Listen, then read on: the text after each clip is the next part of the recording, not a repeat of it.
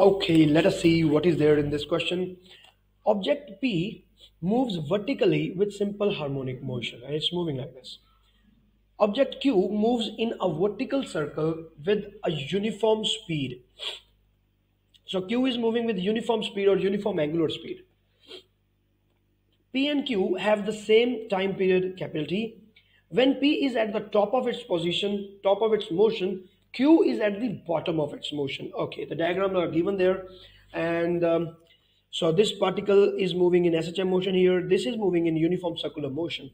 What is the interval between the successive times when the acceleration of P is equal and opposite to that of the acceleration of Q?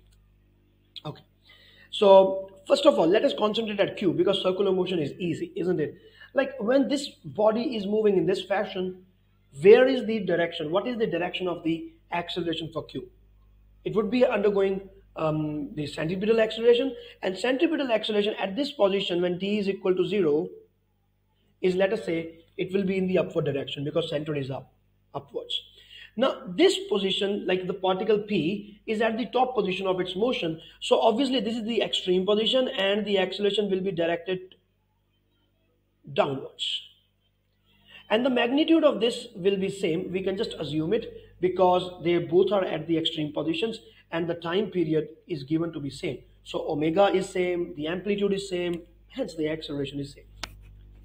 Now, so at t is equal to 0, our condition is fulfilled that the accelerations are equal and they are opposite in direction, isn't it? So the first position becomes t is equal to 0. Now, when this same thing will occur again, obviously when the q will be at the top position and p will come out to be at the bottommost position. So for p, the acceleration will be in the upward direction, and for q, the acceleration will be in the downward direction. Again, our conditions will be fulfilled that the acceleration is equal and opposite. So this condition is fulfilled at this. And when will this happen? Obviously after the half of the wavelength. So it will happen after t by 2. So now this position is coming after t by 2.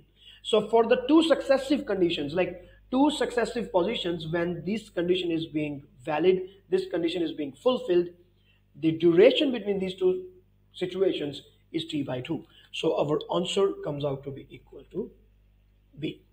That is t by 2. Let us verify it from the mark scheme. And yes, the mark scheme says that the answer is B and the answer is t by 2. So my dear students, this is how we do this question. If you have any further doubts in this question, you can ask them in the comment section. Please share the video with all your friends. Subscribe to the YouTube channel. Definitely. All the best.